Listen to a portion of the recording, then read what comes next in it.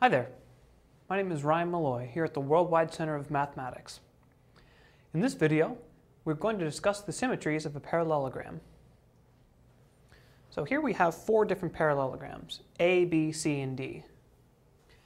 A we know nothing about other than the fact that these two sides are parallel and these two sides are parallel. B is a parallelogram in which all four sides are of the same length, commonly referred to as a rhombus.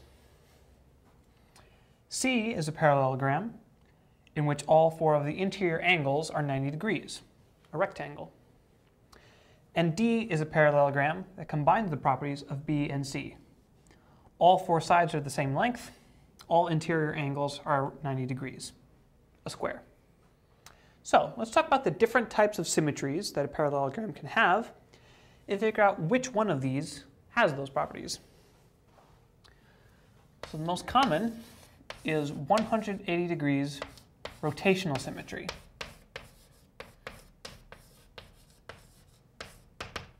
This means is that you can take the shape, rotate it 180 degrees, and get the same shape back again in the same orientation.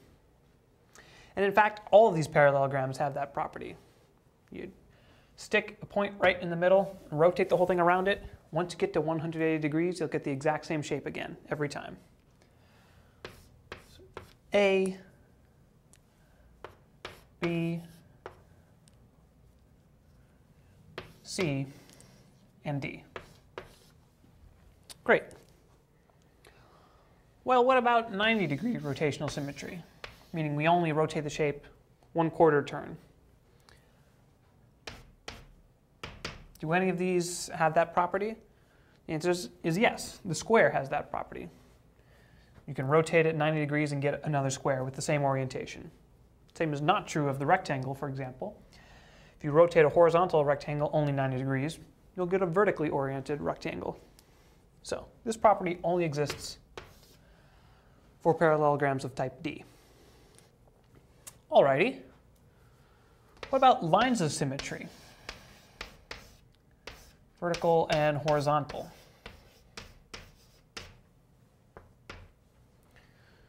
Well, for example, if we take class C here,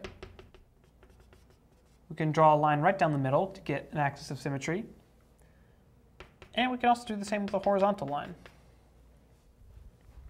The same cannot be said of A and B. I'll show you just to demonstrate. Clearly, if you fold this over the axis of symmetry, you're not going to get each point to line up correctly. So this is only true for C and D, those parallelograms that have 90-degree angles. It's true for C and for D. And finally, what about diagonal lines of symmetry?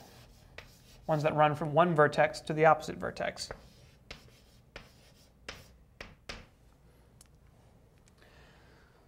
Here the square wins again. That is, this is the only type of parallelogram that has that property. You can fold this over, and you'll get two triangles that overlap exactly. This is the, again, square is a very wonderful parallelogram in that it displays all of these properties. My name is Malloy, and we've just discussed the symmetries of a parallelogram.